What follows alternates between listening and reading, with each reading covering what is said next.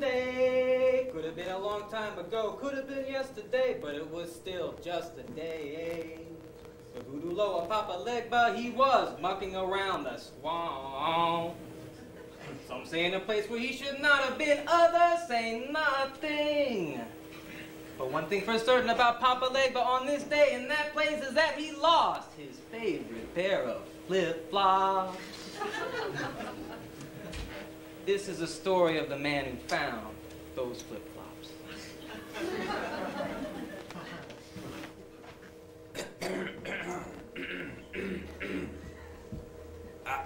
Let me see. The Pope is most displeased, sir. In fact, he's as mad as pissed. He be pissed. Pissed he be. So, tell me something new. His appetites have become monstrous. His dick has become a monster. The streets are littered with corpses each dawn. He's just trying to have a good time. Many of the families feel oppressed by his debauchery. And many the more relevant, as the Pope is so in need of grace, so much the more flows into the faithful.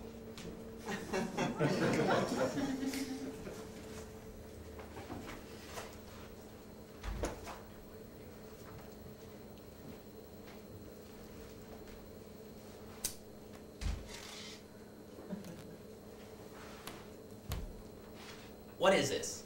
You know, I don't know. What is this, Phil? I'm not getting it. What's supposed to be going on here, huh? Manny, baby, what's the get? Arnold Schwarzenegger as the Pope.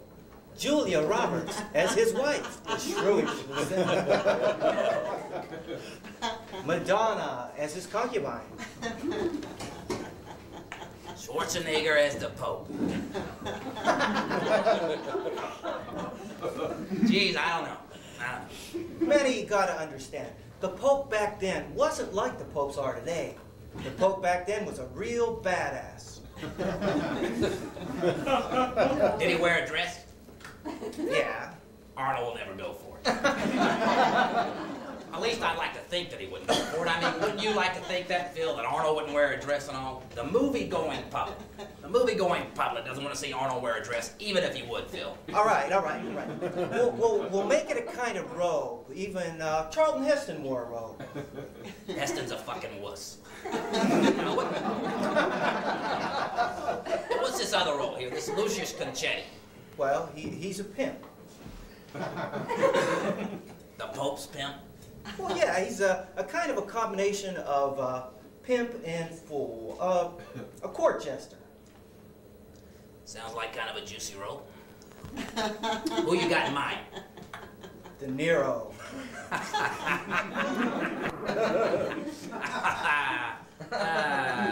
De Niro and Schwarzenegger. Bobby will never go for it. Oh, yes, he will. Because in the Saturnalia scene, we'll let him the Pope will appoint him maestro of the orgy, and we'll let him improvise it, like in that scene in Cape Fear, the one with Juliette Lewis in the amphitheater, the one where she sucks his thumb. What's Saturnalia scene? It's back here on page 107. It's an actual historical fact. The Pope invites all the powerful families to the Vatican for a fete, and they have this orgy weekend.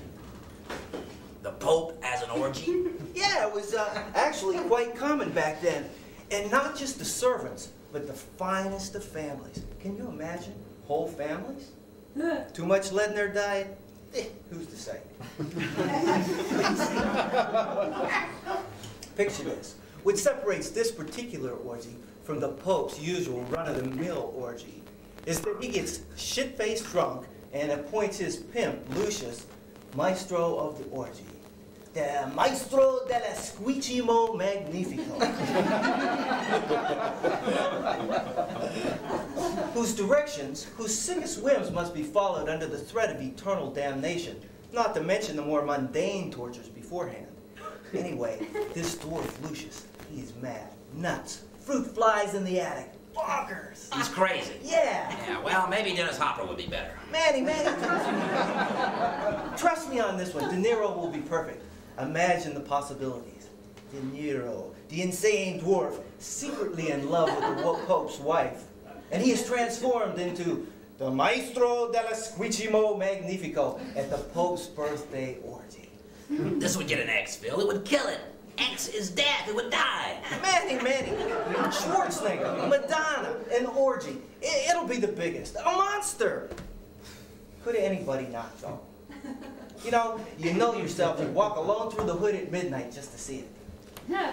You're right about that, Phil, but really, what's the point? I still think we could be lyrical, soft about the orgy scene, get it a hard R. We come in and we do the hard R cut, and then later on, when it's released a video, we come back and do a director's cut, see?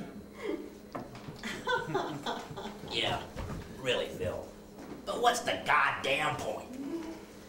Manny, you, of all people, asking me what's the point. The man that built an empire juxtaposing teen sex and homicide so teeny boppers could mash at the drive-in movies. You're asking me what's the point?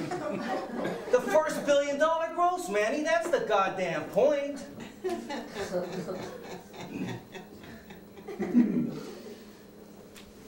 Phil, I got money. My great-grandchildren are going to have money, but sometimes things have got to get beyond that.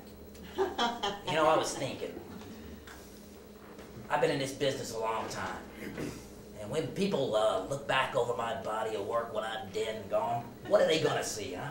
What are they going to see? I was thinking that it was time to produce something more, artful. To leave a legacy. Oh, Manny, this is going to be artful. We'll get Ridley Scott to direct. We'll get Wexler on photography. It's going to be sex, blood, and art.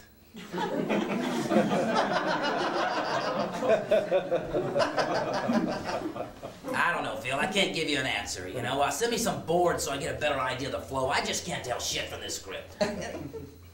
Manny, what could be of a higher nature than the Pope's birthday orgy? Tastefully done and all. Naked dancers. We'll choreograph the whole thing. We'll make it a statement about the corruption of voyeurism. Voyeurism? Yeah, the Pope is a voyeur. He never fucks. He just watches it. Yeah, but you're putting the audience in the position of voyeurism, and then you're telling them they're demented for coming to see it. Yeah. That's it. And they'll be forced to agree that the Pope is even more corrupt than the mad Lucius Concetti, who is conducting a sexual symphony of unprecedented debauchery, because the Pope, he likes to watch it. And it's like corruption on a whole new level. Yeah, Phil, but you're telling the audience that they're fucked up for coming to see my movie, which they might have enjoyed had we not told them how sick they were for coming to see it. Yes. Where? That's it. They'll be forced to agree because that's the way voyeurism works. Waiter, I'll have another tonic. Phil? Double espresso, shot of anisette. Twist of orange rind. You know the drill. You got it, Mr. Rizzuto. I don't know, Phil. I don't know about this whole voyeurism thing, I was watching the Tube the other night, and this feminist type babe came on, and she was talking about the difference between a look and a leer. Said a leer was sexual harassment. Now what in the goddamn hell is that? And what good is it if you can't look if you can't leer, huh? That's it about this story, Manny. This is going to be art. Big art. Great art. I don't know. Great art, you're saying, is going to be. I don't know. You know that woman over there, she keeps waving and blowing kisses at you? Where? Over there. Oh, God. This Agnes Blue. Just ignore her. Who is she? I don't want to get into it right now. Fine. You may be right about that concubine role. Madonna may not be right. Ooh, we'll get Cher. She's such a creature, and her bod is always current.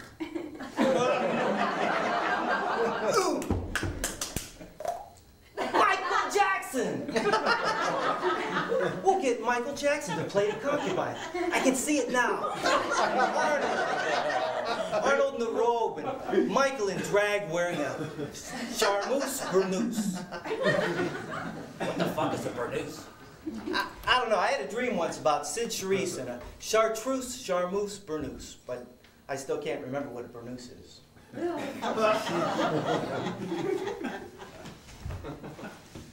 She was my analyst. Sid Charisse? No. Agnes Boodle. Yeah? I told you I don't want to talk about it.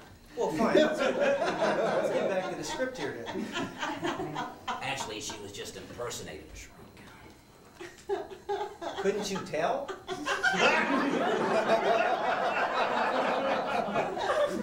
Well, no. I mean, she was nuts, totally deluded. You know what I mean? She actually believed she was a psychiatrist. She acted, I don't know, she was perfect. No, I couldn't tell. I mean, it was goddamn diabolical.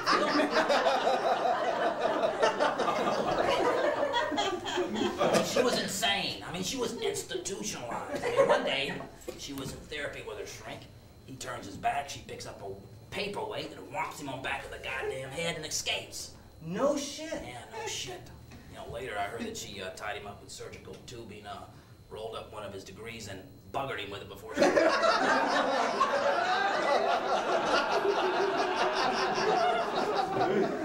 Yow! Brutal, blunt, butt bludgeoning. Yeah, you say that again. Yow! Brutal, blunt, butt bludgeoning.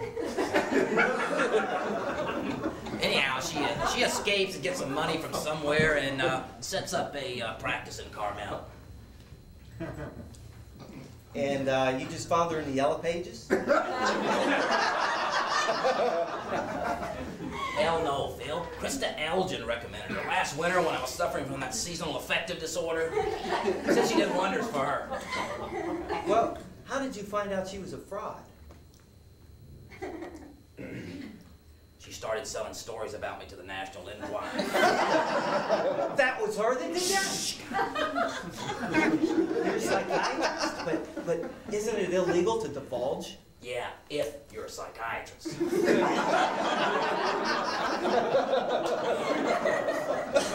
But couldn't you have her prosecuted anyway? I tried, believe me, only she was supposed to be committed at the time, only she wanted away from the Institute. You know. Well, if she's crazy, why isn't she locked up?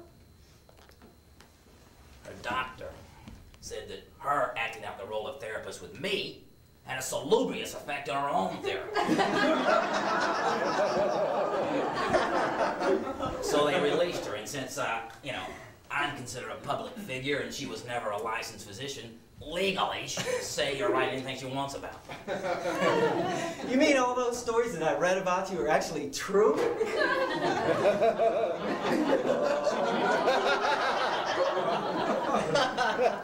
Hey, Phil, I thought you wanted to work together on this Pope thing. Manny, it's a non-event. You never said a word. Cheese it, I think she's coming over. Oh, God, just ignore her. Manny, baby, it's so good to see you. How's that state of narcissism thing coming, my little thorny flower? You don't mind if I sit down, do you? Yeah. Phil Rizzuto, isn't it? Yeah. Just ignore her, Phil. How's the money store, Phil? That's a different Rizzuto. Look, don't encourage this person. Where's the goddamn manager? Manny, you don't want to do that, baby. No, I still haven't sold the rights to the really twisted stuff, like the fortnight you spent in Bangkok with that junior high cheerleader. What was the name? Boopsie, I think. Manny, I have a new respect. Yeah, Manny, that's what comes of trying to impress your therapist. You are a sick little pup. I was very impressed. What is it you want? Manny, I have never wanted anything other than for us to be the very best of friends. Waiter, I'd like something to drink, please. I think I want some, do you have something blue?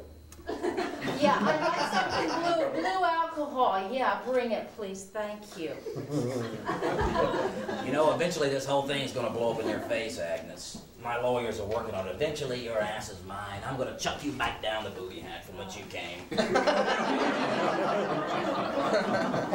Manny, I wouldn't take that attack if I were you. No, I've just come to help you, and who better? I know what you need, and baby, I'm here to help you get it. Oh, God. It'll be all right, Manny. It'll be fine. My actions are in harmony with the cosmos, and so will be your own. Yeah. First off, you got to stop the teenage exploitation garbage you've been turning out. I mean, you got girls all over the country feeling like as soon as their blouses come off, something terrible will happen. It's no way to spend your youth, believe me. Now, second, I think it's time you produce something a little more artful. So you're saying, Agnes, that if I give up the slasher flicks and do something more artful, you'll shut up and go away? Depends on what you mean by artful. You know, I hear the Galactic Tattler is fishing around for an exclusive of my analysis notes. How does it feel to be exploited, Manny? Agnes, baby, I just happen to have here a script that is of a rarefied and higher nature. Yeah? Yes, it is about the Pope, and Manny here has been quite open to its most profound nature. Yeah? Maybe if he agreed to produce it, you would go away and leave him in peace in his golden years. Yeah, maybe. Which Pope? John? No.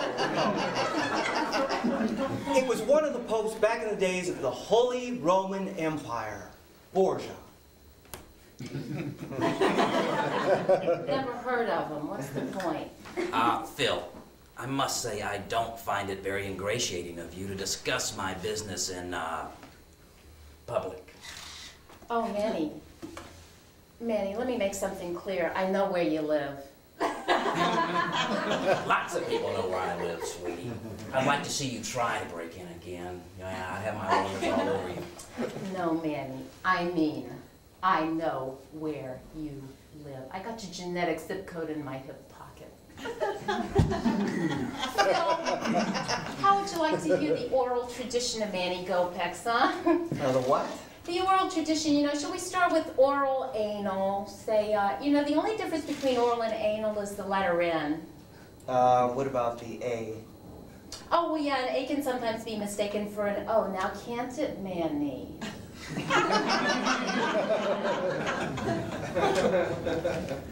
Agnes, you're killing me. Did you take your legs off the table? Thank you. Agnes, you're killing me. I was vulnerable. I trusted you. I opened up my innermost secrets to you. And what do? You go and you sell it to the rats in the gutter. Well, I'll tell you what I'll do. I'll give up the slasher flicks. I'll do the art things, but please, leave me in peace.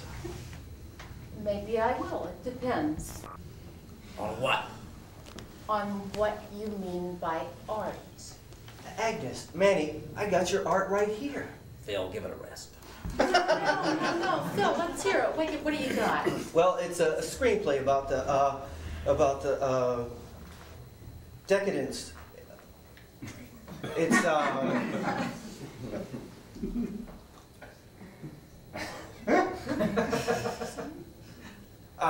yes, it's about the decadence, voyeurism in particular. Oh, well, Manny knows all about that, don't you, dear? Of course, I'm not sure voyeurism is all that deleterious compared to the other stuff, but I'm interested. How do you intend to make your statement? Agnes basically intends to show a bunch of sex and perversions. And torture. And torture, and then say, hey, it's sicker to enjoy watching this stuff than it is to do it.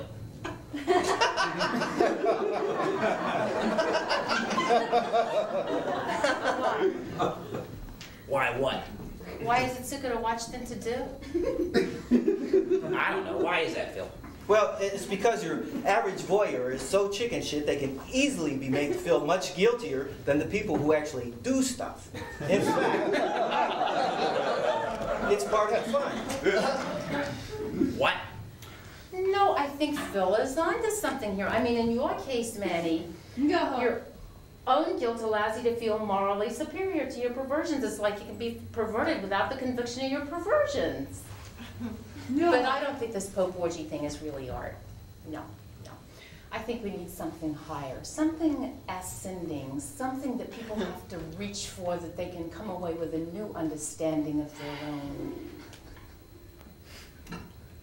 Agnes, baby, you're so naive. You're a virtual Pope in the woods. Babe in the woods. Yeah, babe in the woods. I mean, we need to sell tickets, Agnes. Be real. I mean, nobody wants to reach. You know, the best thing you can do is slip in a little message along with a titillation and adrenaline rushes. Okay. Perversions and delusions of a Hollywood producer. The more than true story. In hardcover with my name on it. How does that sound, Manny? No, Agnes, you don't understand. It needs to work. Or at least the investors need to be able to believe that it will work, not in an art sense, in a money sense. But they don't know, Agnes. Nobody does. So what do they say? They say, okay, what worked in the past? What's it like? Is it like E.T.? Is it like Spartacus? See, it has to be like something that's already worked. You know, even if it's arty. See, it has to be like something that's arty, that's worked in a money sense. Unless you're talking about direct-to-video, in which case it can be a piece of crap. Oh, like your stuff. Exactly. This'll work. The Pope, Jesus. Agnes, you know, we're not totally at odds on this. Man, you might be surprised to know that I am very, very glad to hear that. You know, all I've ever wanted was for us to be the very best of friends. You know, in all my life, I felt that you have been the person who has been most honest and truthful with me. That was under false pretenses. Man, that just doesn't matter to me. I mean, you revealed the core of insanity beneath the Manny you show to others, and I realized that everyone was as crazy as I was. Or in your case, even more crazy. Thanks a lot. Oh, no, Manny, I thank you. I do. I mean, you brought me back from the brink, baby. You know, I used to be so sensitive. I feel I used to take existence so seriously. You wouldn't have believed it. And then, Manny, you showed me what you think of as your true inner being. And I realized that it's all some kind of joke. It's all some kind of self-resonating yin-yang, right, wrong, male, female, AC/DC, current, opinionated kind of joke. I mean, for it to be otherwise would have been too horrible to even contemplate. So, Manny, I do thank you from the bottom of my heart. Phil, what is she talking about? Nothing, Manny. Just forget it. What do you mean, forget it, Phil? Well, it's not going to do any good to get mad. It feels like it's doing some good. Manny, you are too much. I'm not going to sit here and be insulted. No insult intended, Manny. You helped me, I'm going to help you. Because I know you, baby. I know what you need. You need to redeem yourself in your own eyes by doing something of some significance in a positive, creative sense. And if you do, I'll go away. I will fulfill it, I might add.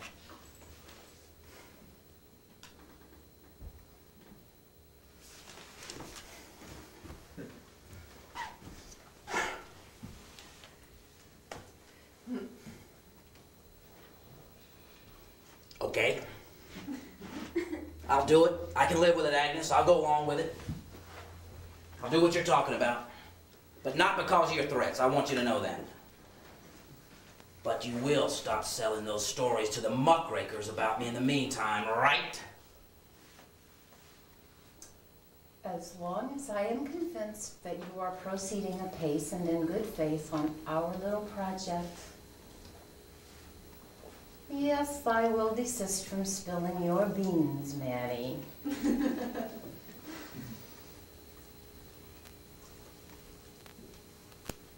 All right.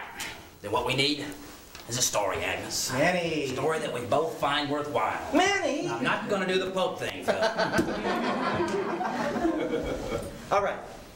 Forget the Pope. Later for the Pope, I get something else. something that I thought was a little too highbrow, a little too aesthetically, Luminous. Luminous, yeah, but it's good. I don't know, you know, it could be great art. Only future generations can know for sure. Only they can be the judge. I thought of it as sort of being inspiring, but without pretension. Sort of like Amadeus meets angels with dirty faces. But more current, more vital, more urgent. I got a story, Manny, and I want to show it to you before I tell it to you. This new writer from Seattle, a fucking genius, but unjaded, unspoiled. You'll love it. Let's set up a meeting for Monday afternoon, and I'll bring it. What's the title? The title, it's Mare. Shit? Its name is shit? Yeah, but it's in French, and it's really just a symbol. I mean, it's not a story of routes. I mean, you gotta sing it. Now, let's set up a meeting for Monday afternoon. Yeah, always Phil.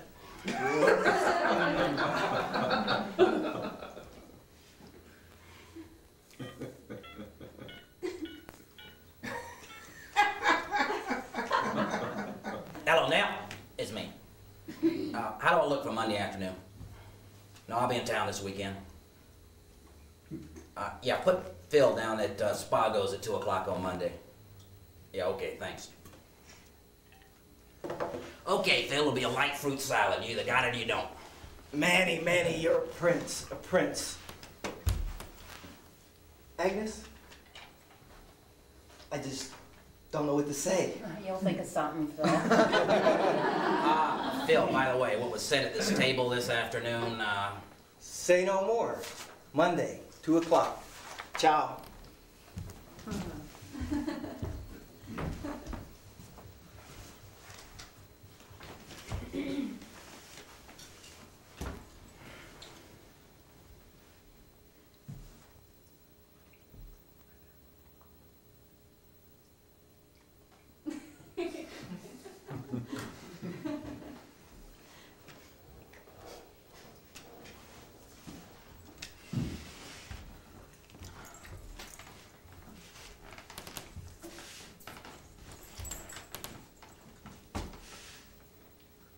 Manny, I don't want you to take this wrong, you know.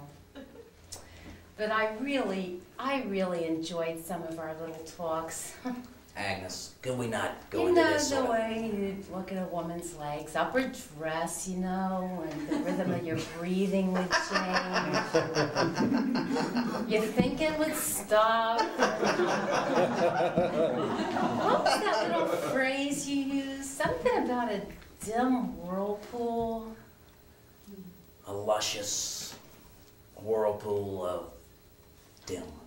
Ah, yes, a luscious whirlpool of dim. It's a lovely phrase, Manny. It touched a chord inside me. You know, I personally have always felt, why look when you can leer?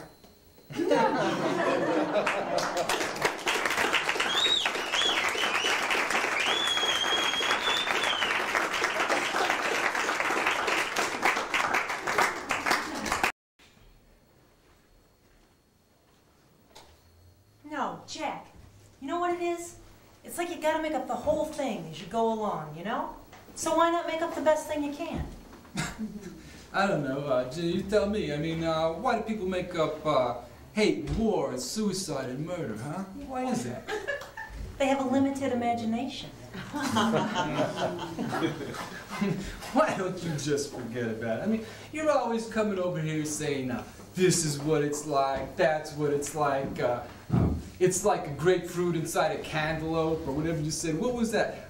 It's like a shoe with a sprinkler system. I mean, half the time, I don't even hear what you're saying it's like, because your explanations, they're sucking the life out of me, you know? Like some... It's like some incestuous, you know, an acceptance speech at some incestuous award ceremony that nobody ever heard of, like for pump diaphragm design or something. Oh, Gene, don't give me the answers to questions I don't have, all right? I mean, what am I going to do with them, huh? I mean, I'm not trying to figure out anything on some kind of, like, cosmic level. I mean, not in words anyway, you know? But, I mean, Jack, don't you have a curiosity about life? I mean, don't you want to know the truth? The truth? Oh, God. The truth, Gene? Okay, all right, listen, okay. Some night, let's say, you come over here and you decided that day that, like, existence, human existence is like, I know, like a talking doll, right? You pull the string and it says something. You don't know what it's going to say, but you're reasonably sure it's going to be one of about a dozen odd phrases, right? Because you've heard them all like you've heard them a lot of times before, you know? None of these little phrases, you know, like these basic little kind of phrases like, shh, hi, my name is Gina. Shh, I love you, mommy. Shh, let's think about it. I mean, none of them is satisfying, you know? And you know, it's not going to say anything new, ever. But you keep pulling that string, interpreting those same dozen phrases over and over again in different ways. You know? What? That makes a lot of sense. No, Gina, I mean, let's just say that that's it. That's the truth. Human existence is like a talking doll, and you figured it out. How are you gonna know, huh? You wouldn't even know if it was the truth. I mean, the next night you come over here, you'd say, hey, you know, life is like a fart bubble in a jacuzzi, you know? And then where's your truth? I mean, it may as well be a pump diaphragm or something. I would know if it was the truth. I would know. Well, how would you know, Gina? I mean, the angels sing? Everything would fit. Oh, well, if that's all it takes, then here's your truth then. Everybody thinks they know why they do the things they do, but nobody does. Or, there is no significance to things outside of the interpretations that we ascribe to them. Now, did you come over to fuck or what? He's so rude. Well, why did you come? Well, I did come over to be with you, but now I'm upset. Well, I'm goddamn upset too. I mean, I set this time aside for us to screw, and now we spent the last half hour making ourselves feel bad. Oh. I'm so grateful you could pencil me in. Do you have any idea what it takes for me to maintain my shabby existence writing? Huh? Yes, I do. You spend about, 45 minutes a day writing little skits about the number 5 in the letter R for Sesame Street. You kill me. You know, it takes blood to write about the letter R. You don't think so? I didn't say anything.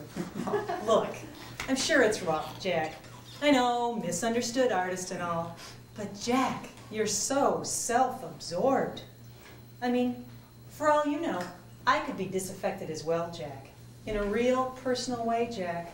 In a real rude, disingenuous, overly familiar kind of way, Jack. I could be disaffected, and you wouldn't even notice. Oh, yeah, sure.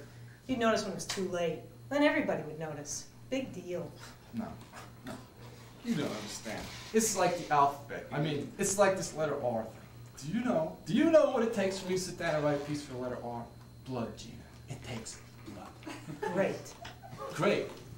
Great what? Great what, Gina? It is just, great to be of service.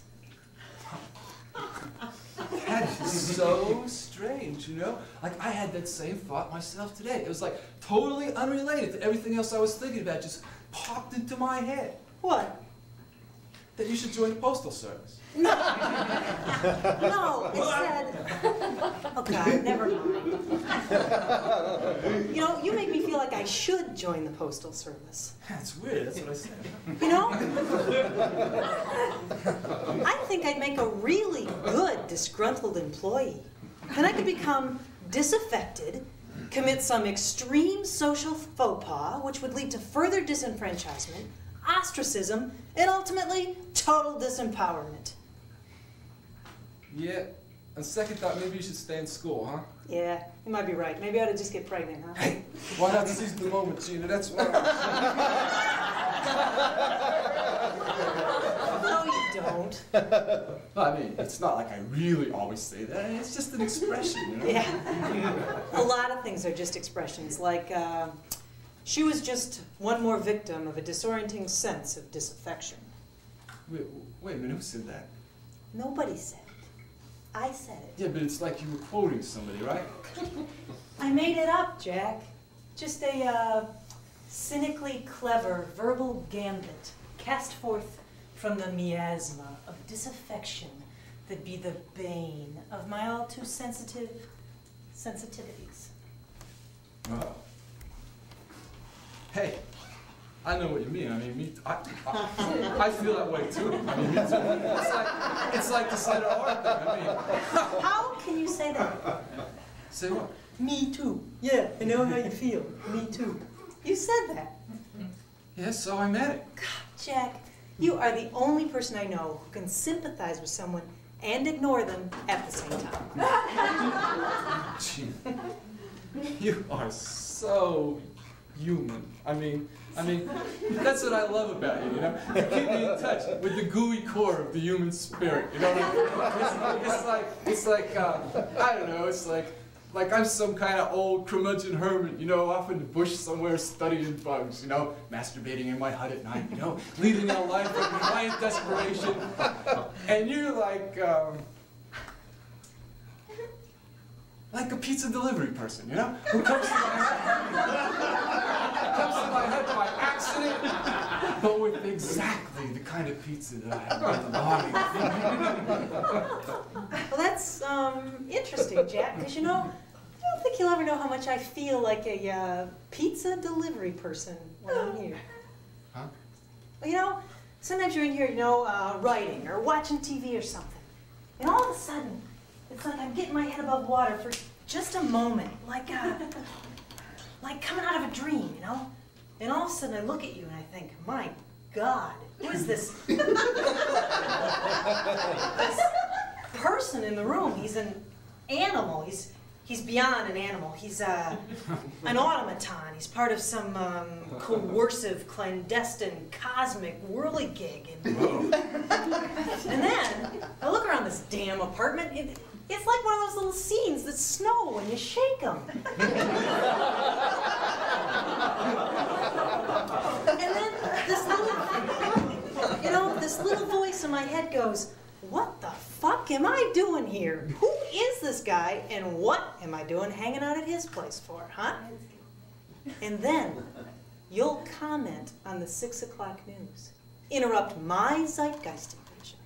You'll say something like, you know, nothing is nothing. And then you'll point at the television and go, you know, Gina, none of this is anything. Oh, Gina, I love you. No, you're just gonna have to figure this out for yourself. I mean, most of the college kids have gone out. Eventually, they get over all of this. Thank you for sharing, Jack. You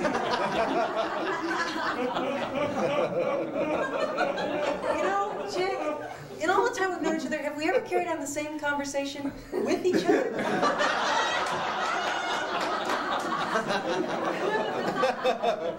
See, that's what I mean. I mean, it's like having the soft center of consensus reality here with me. It's like one-on-one with contemporary culture.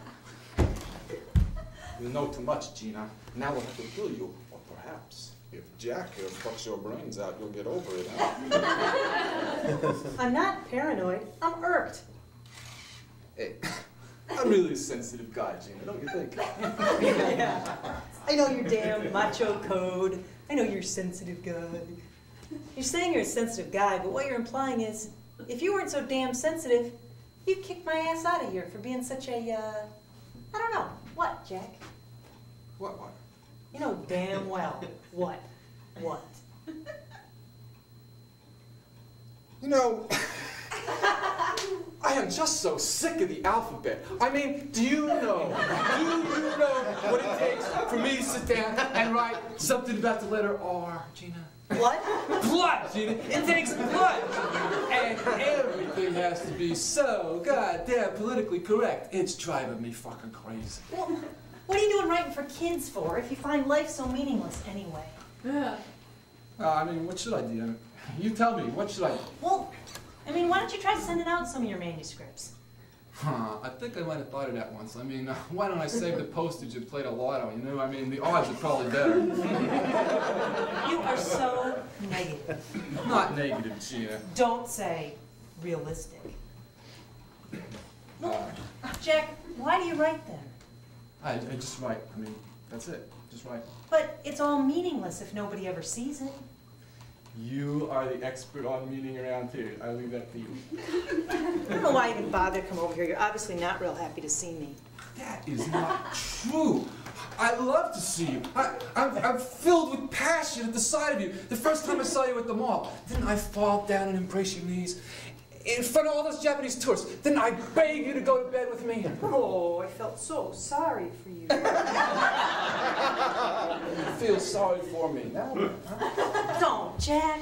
God, you wouldn't even care if I went to bed with you because I felt sorry for you under false pretenses. I mean, what would it matter to you? Nothing makes any difference. No, Gina, hey, it will make a difference. Let's go to bed. I'll prove it to you. That's exactly what I mean. What?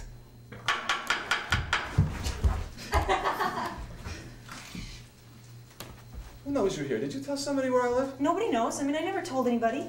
Well, maybe it's somebody for you. You're the only person who knows where I live. Jack, is somebody looking for you?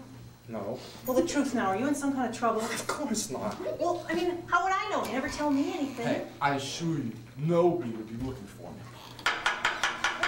Why don't you just answer the door then? Why should I? I don't want to see anybody. Well, it's just not natural not to answer the door. Why would I care? Well, I mean, don't you want to see who it is? Maybe it's something important. Hey, maybe it's not anybody. Jack, it couldn't be not anybody. Oh, yes, it could, because I'm not going to answer it. It's the same thing. I can hear you in there. Hey, did you pay the rent? Yes. Well, look, there's somebody out there. I'm going to go see what they want. Oh, I'm not home. I won't talk with anybody. Who's there? My name is Phil Rizzuto. You don't know me, but could I speak with you for a moment? Hey, Phil, how's the money store? The money store? Hey, did he win a prize or something? That's a different Rizzuto. Look, could you open up for a minute? I'd like to talk to you about Kermit Grover. Yeah, how do you know Kermit Grover? Look, I can't hear you through this door. Could you open up a little bit? Yes, I'm trying to locate Mr. Grover. Does he still live here? Maybe. Why do you want to know? Well, he sent me a manuscript some years ago, and I wanted to discuss it with him. He sent you a manuscript? What's it called? Mared. He sent it to me about 5 years ago. Yeah, I'm Kermit Grover. Well! Come on in. Mr. Grover, it's a pleasure to meet you at long last. Yeah, it has been long. I mean, you're lucky I'm still alive. What agency did you say you were Bi-coastal it, Mr. Grover. May I call you Kermit? No. I used to use that name, but it was just a whim. I mean, now it makes me sick. No problem, I understand. Now, Jack. Jack! Jack, your screenplay, Mared. It's deep, Jack, very deep. I have a major player who's expressed an interest in Mared. Yeah? Is that the one about the gambler? It has been a while, hasn't it? No, it's about the teenage nymphomaniac runaway who becomes a nun. It wouldn't be the first time, huh? Yeah, well, funny that, isn't it? Well, let's have a seat. May I? Hey.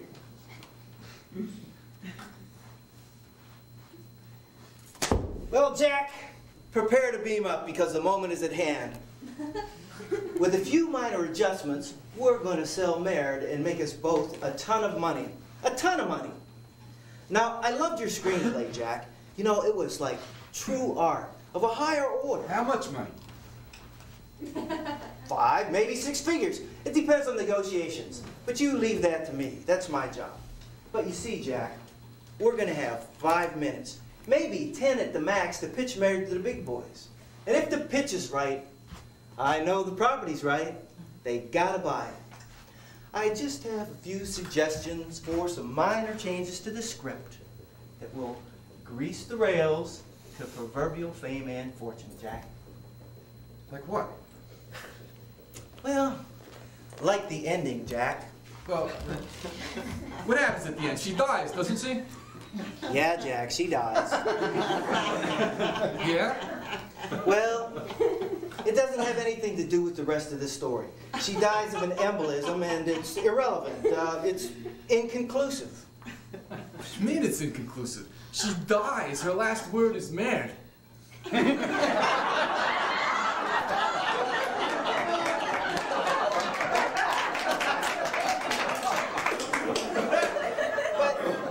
It's meaningless. It has no point. Well, what do you expect? I expect a moral, a climax. Oh, okay. All right, okay. Wait a minute. Okay. Just before she loses consciousness, everybody gives her a standing ovation. What, everybody? You know, like the other nuns, the townspeople, the Zulus, the Martians. Everybody, the angels, everyone. But she's alone when she dies, Jack. Well, look at Mr. Azura, to tell you the truth, I don't remember that script very well. But I'll tell you one thing. I'm not changing a word of it. But I don't understand. Look, you like the script? Oh, Jack, I loved it. It was perfect. It's, you know, I just wanted to get the best chance that it possibly can. It's virtually sold, but... $2,500. What? Well, you said it's worth 5, maybe 6 figures, right? I'll sell it to you for $2,500. You can change anything you want to. Well, that's a very interesting offer, Jack. But you see, this is how it works. I'm an agent, not a producer. I don't buy properties, I just sell them for other people. Well, do you have a contract with you? Yeah? Okay, well, what will you give me for that screenplay? Oh. I don't know. I don't know what I could offer you for it as an individual. I don't want to insult you. Insult me.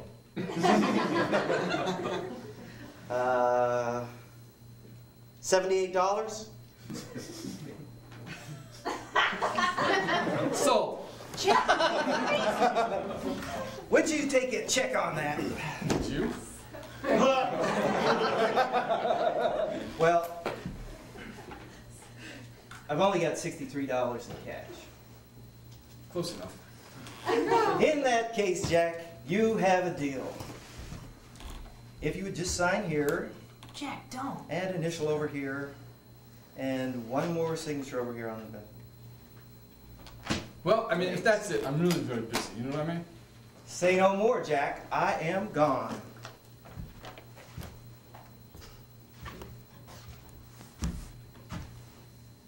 I'd just like to say, Jack, that it's been a pleasure doing business with you. I admire your artistic integrity. Jack, why'd you do that? Oh, hey, it was a clever ruse. But he said your story was art. Gina, I'm not an artist. I knew that. A philosopher. I knew that. I think maybe it was the Sesame Street thing that threw me off. Yeah, so you see, an artist, he looks at life, you know, he addresses life. He says, what do you mean? A philosopher, he looks, he says, what do you mean, what do you mean? I think you got way too much free time. I have a lot of work to do on this capital R thing for Friday. I mean, we got 45 minutes now. I mean, do you want to do it or what? I don't think I like the way you treat me. Gina, what, are you kidding me? Can't you tell? I mean, I'm mad about you. I mean, what do you want? What do you want? Huh? Do you want me to fling myself out the window? Just say the word. Drive my car into a wall? Hand me the keys. No, I do not want you to fling yourself out the window. Well, what then? Well, I just want, I don't know. Listen, all you're thinking about is just come over here, okay? I hate you.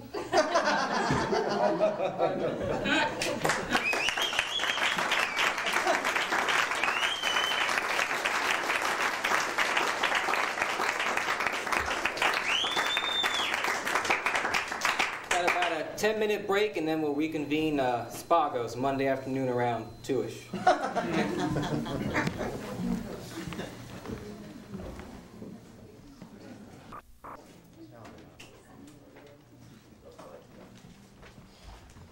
Okay, Agnes, our flight leaves at 2 o'clock. Manny! Agnes? Phil? Manny, this meeting's gonna go down as a personal legend in the Gopecks Chronicles, I promise you. I'm working with you, Phil. Let's see it. It's about a young woman's vaulted race. It's moving, uplifting. A teenage runaway's search for meaning and her ultimate transcendence of the self-centered, indulgent existence that she had fallen into. And it's titled Married. You're right. The title is wrong. I was thinking that myself. I was thinking more like Sex, Blood, and Epiphany. It's a tight little drama, but riveting. Sort of like Reservoir Dogs meets Shoes of the Fisherman.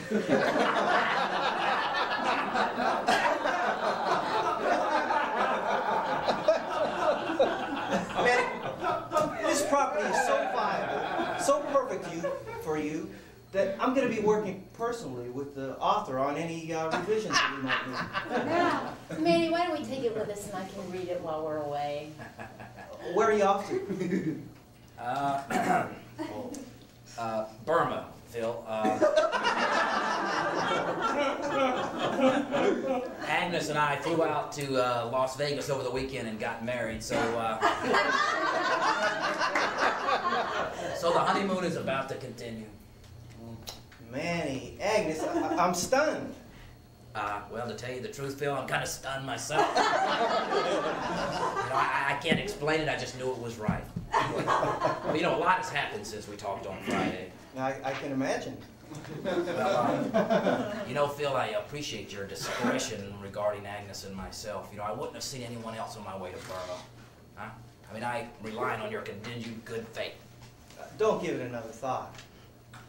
Honey, this reads really well. It's engaging right from the first page, Phil. Now, who is this Kermit Grover? I know I've heard the name. Well, Agnes, if I'd have only known. Congratulations, by the way. Yeah. It is engaging. It's the storyline here is so dynamic. It's like a roller coaster ride through the human condition, and the possibility of getting to that last hill, and you just keep going up. The triumph of an ascendant spirit that is birthed in the mire of the worst aspects of America's cultural decadence and ambivalence. I tell you what, we'll take it with us. If Agnes likes it, we'll do it. Agnes, you must have made quite an impression.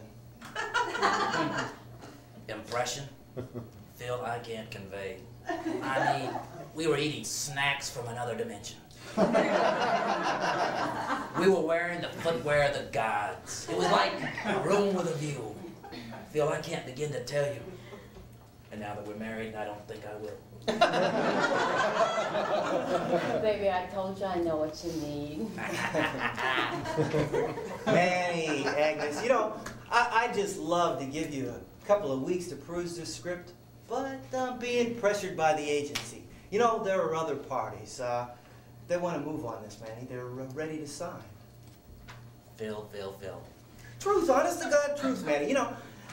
I was thinking that we'd do the Pope thing, but I took Merritt and I pitched it to Ryan last week, and they want to meet, Manny. It is compelling, Manny. Manny, this property is so hot, so viable. I shouldn't tell you this, but I personally bought an option on it. Phil, you're kidding. I swear, I picked up a 12-month option at 63 and consider it a steal.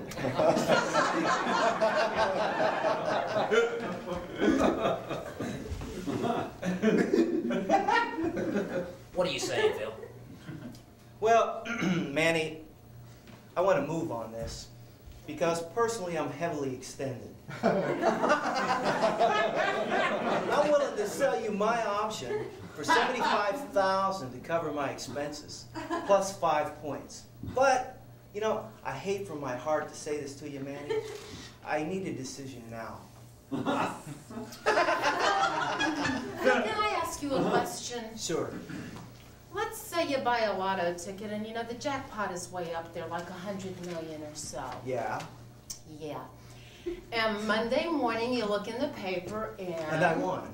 Yeah, you won. How do you feel? Well, I feel like $1 million. No, better than that. I feel like $100 million. But what's the point? Yeah, you feel great because all of a sudden all the moves and struggles you're currently involved in, it's like they become moot. You know, you can't take them seriously anymore. Yeah. Yeah, it's like, say, there's somebody at the office you don't get along with, you know. It's like, you know, you're always involved in petty power struggles with them. You know, you walk in the morning, you look at their face, you want to throw up, you want to change profession, you know. I can relate to that. Yeah, no doubt. But now you can't take it seriously anymore. You got better things to dwell on, yeah? That sounds right. Yeah. Well, Monday, you drive over to pick up your money and you find out they made a mistake. They printed the wrong number, Phil, and you didn't win anything. How do you feel? Agnes, I know you're going somewhere with this. You know, take me to the bridge. Bring it on home. You know? What's changed? What? So what's changed? 1 minute you're invincible, the next you're in the pits. What's the difference? What's changed? 1 minute I got 100 million smackers and the next zilch. What do you mean, what's changed? Oh no, Phil, you never had any money. But I thought I had the money. I was operating under the pretense that I had the money. I don't get your point. It's just a natural reaction. Well, it's because now you feel like you have to take all the conditions of your life seriously again. But I would, baby. Really? Agnes, you know, I can see that this is due for some heavy consideration. I promise you, I'm going to think about this long and hard. But right now, I got a million things on my mind. Manny? Yeah, Phil, what's this here on the last page? She says, shit and dies. No!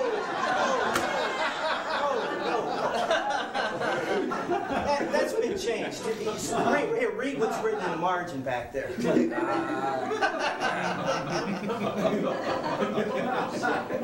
She hears a heavenly choir as she speeds through a dark tunnel toward an ineffable light amidst the applause of thousands. Yeah! It's her moment of epiphany. You see, she's dying, but then she doesn't. A near-death experience. Yeah. And she comes back, and we fade to a lingering shot of the joy on her face, knowing that the hint of the beatific that she glimpsed while admired in her own personal hell of debauchery, which we will illustrate graphically in the first 97% of the thing, was true. That she was right to believe in the force beyond the mundane trappings of everyday existence.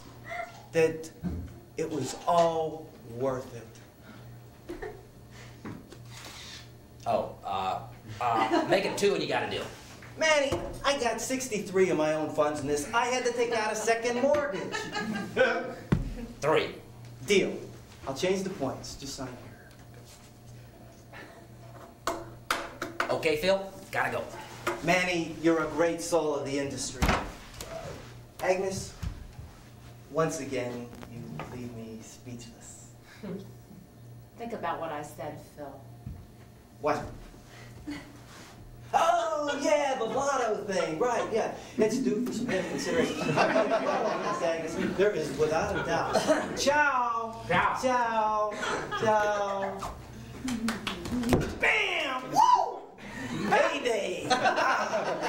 Ooh, Kermit. Oh.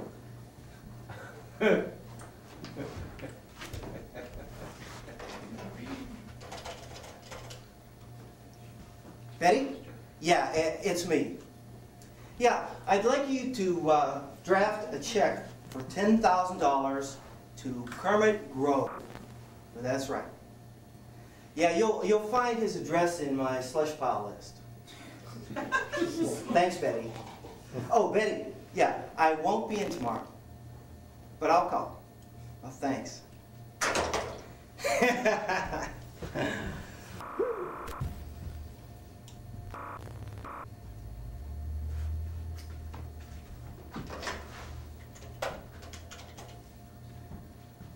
Yeah, Betty. Yeah, about that draft to Kermit Grover. Yeah, forget it. Yeah, cancel the draft. Thanks. Talk to you later. That crazy bitch in her lotto store. Think about it. Think about this, Agnes. Think about it.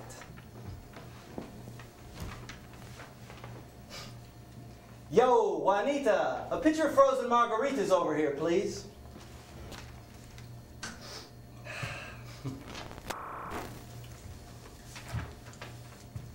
Well, you certainly are in high spirits. Agnes, I thought you were on your way to Belize, Borneo, Burma.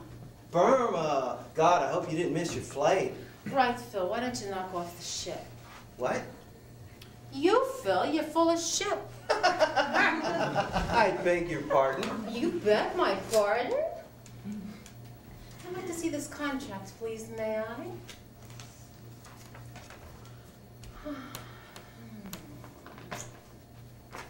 Agnes? Agnes, baby, what are you doing? What have I done? You tell me, Phil, because I'm dying to find out. What? Find out what? Where's Manny? He's out in the car making a few calls, changing our reservations. But why? What is this all about? It's about Kermit Grover, Phil. Tell me about Mr. Grover. Who is he? He's this writer from Seattle, a genius, but unjaded, unspoiled by the scene, you know, a spiritual sort. He's, you know, reclusive, he lives for his art. He doesn't even answer the door. You know the type. Yeah.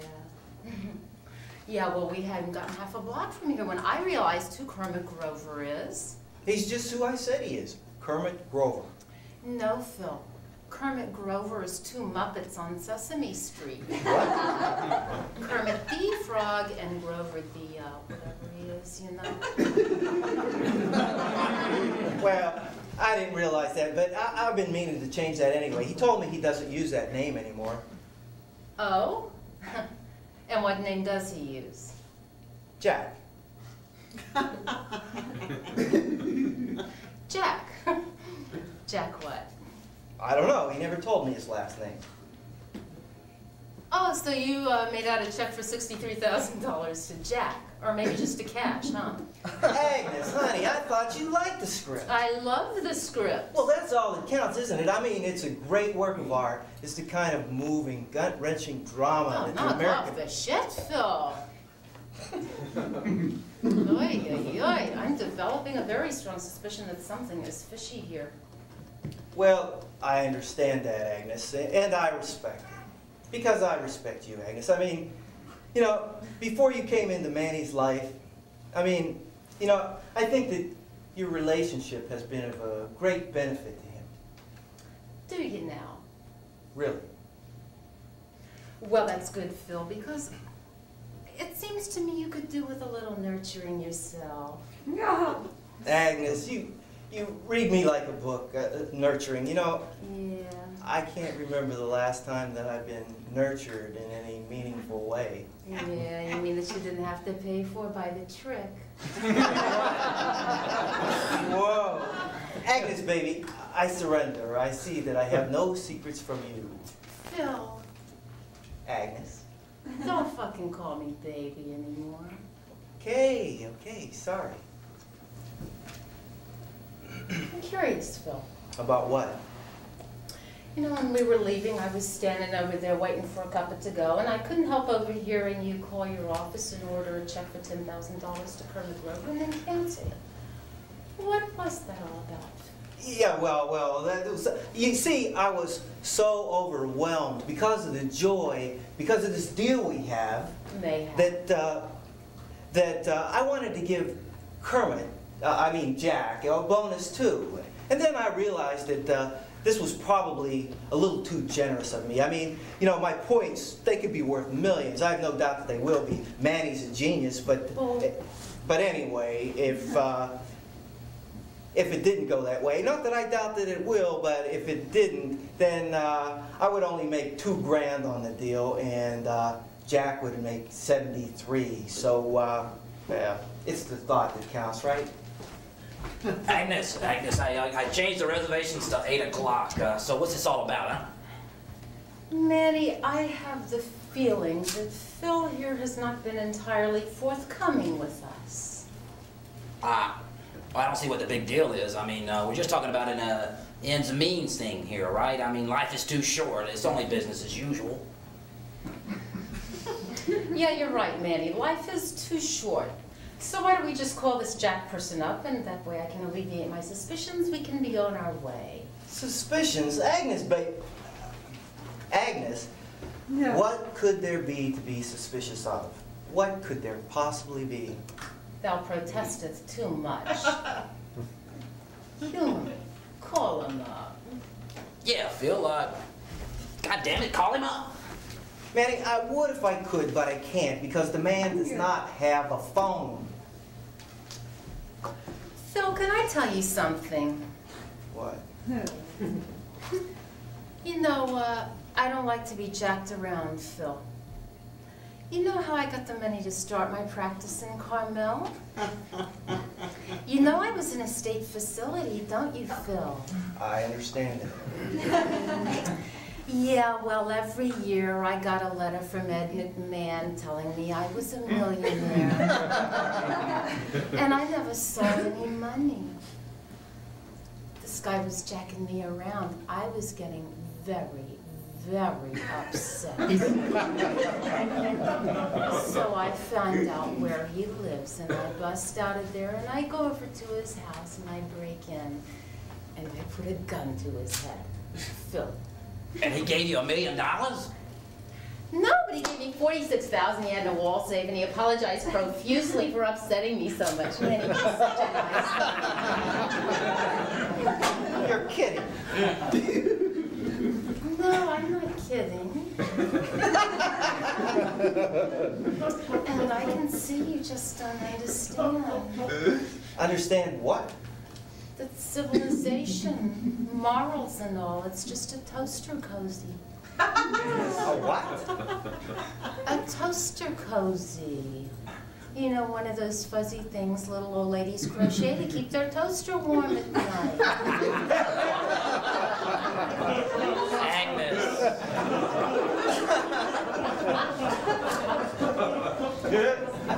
Agnes. Yeah. I have been waiting for you all my life. I feel you gotta respect that, right? I mean, I'm talking about where's my money? You put a gun to his head. I love it.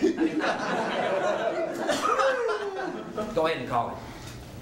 I swear, Manny, the man does not have a phone. Oh, well, we'll just have to pay him a visit then. You do know where he lives, don't you, Phil? Yeah, I do. But he probably won't answer the door.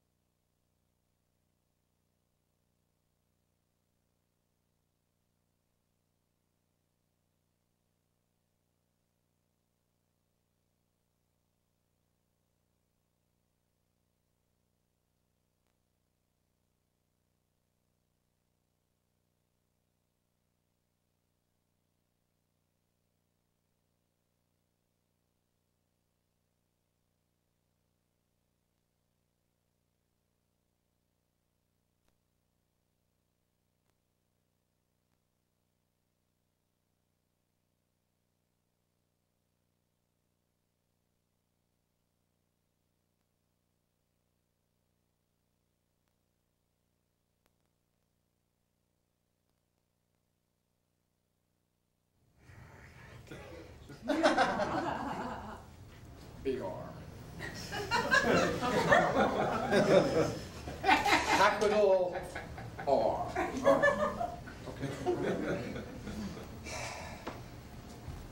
Okay. Artie, the big R, arranged an artesian well. He argued with Aristotle, whose ire was aroused by the R on Artie's arse. I cannot do this. I will join the Coast Guard. I'll sell shoes. That's going too far. I'll go back to high school and get my GED. This is a catastrophe. A fucking nightmare.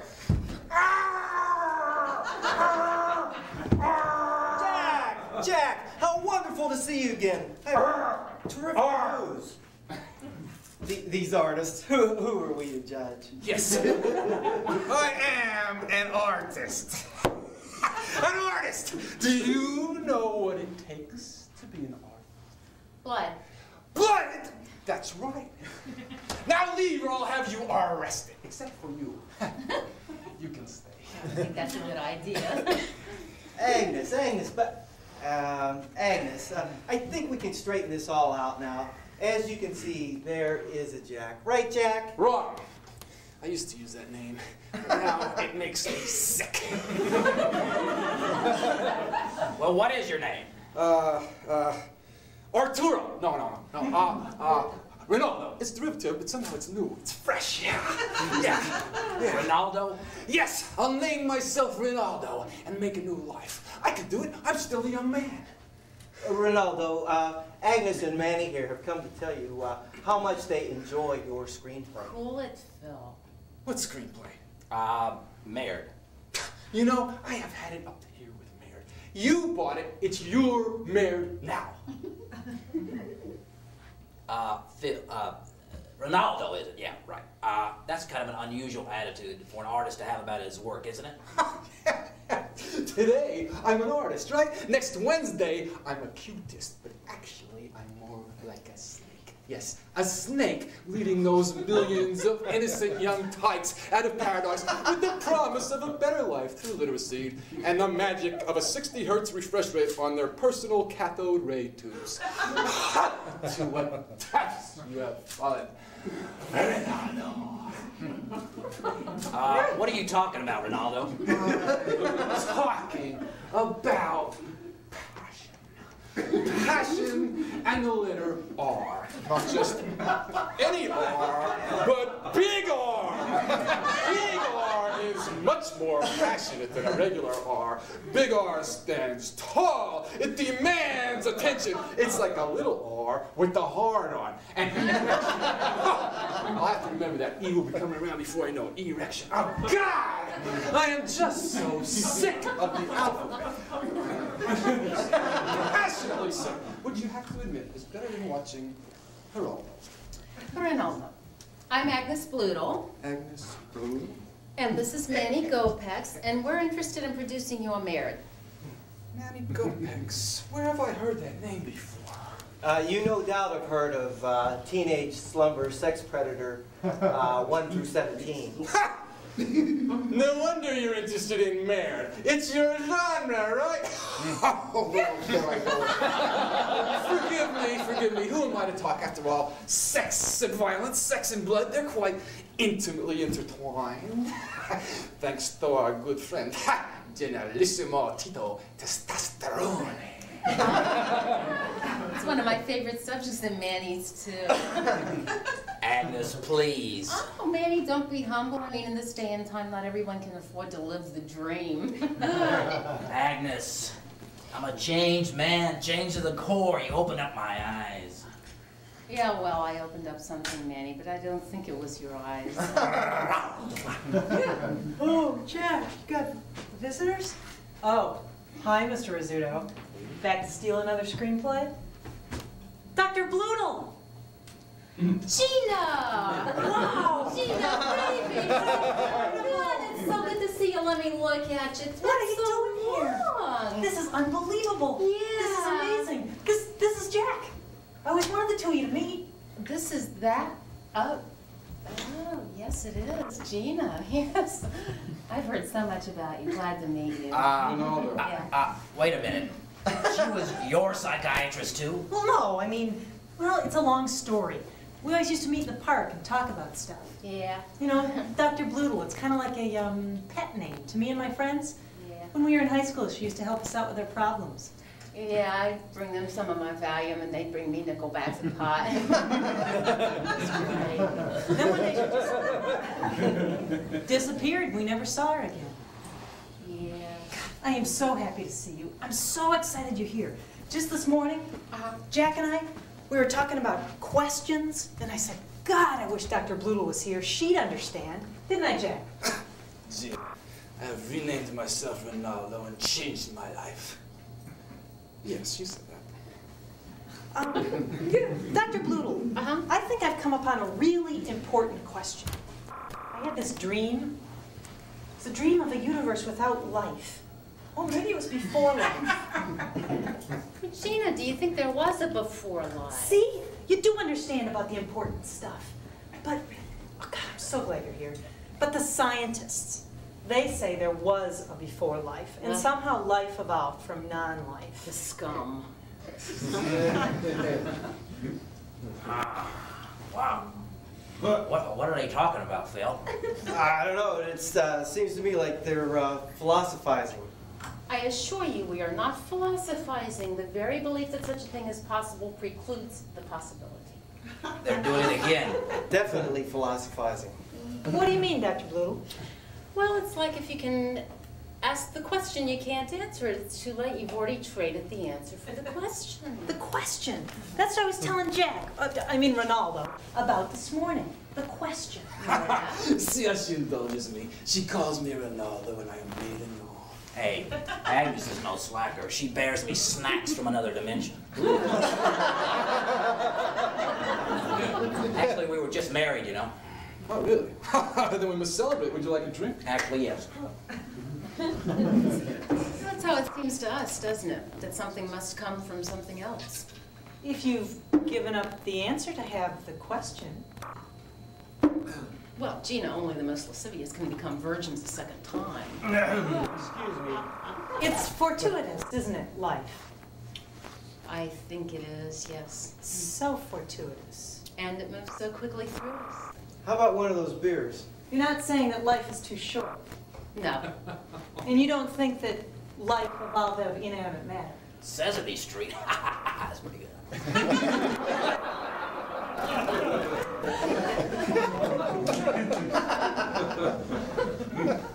That's not a belief of mine, no. I understand that some find the concept comforting, but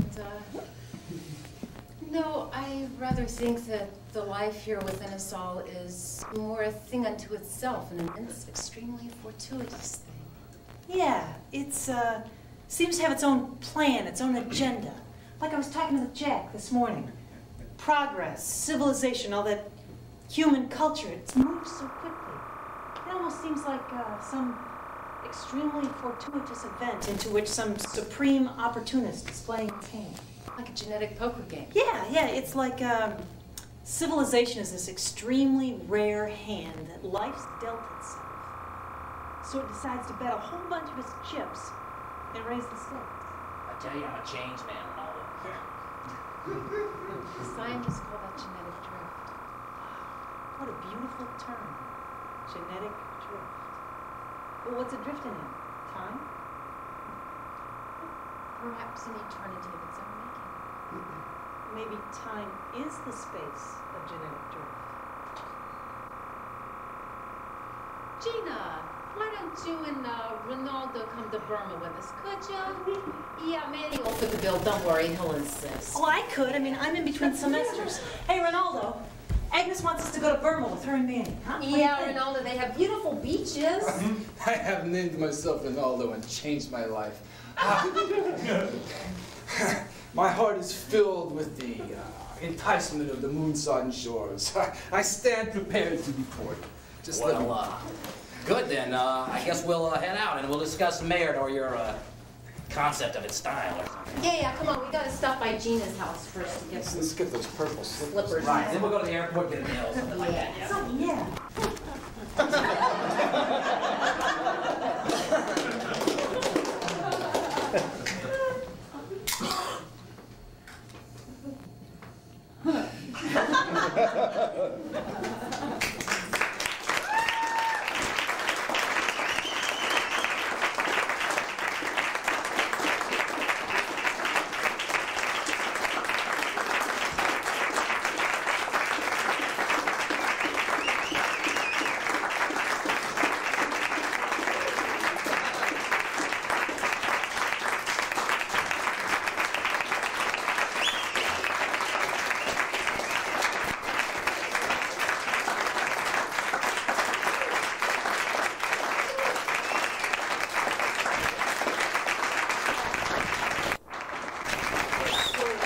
Tonight's performance is brought to you by the letter R.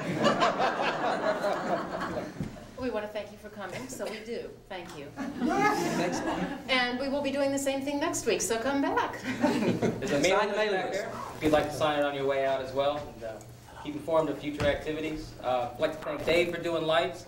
We got Joe on video, Pete on sound, Derek as well on video. Ben and Robair have done the fantastic artwork and the set here. So thanks everybody, and thank you especially for coming out. Thanks.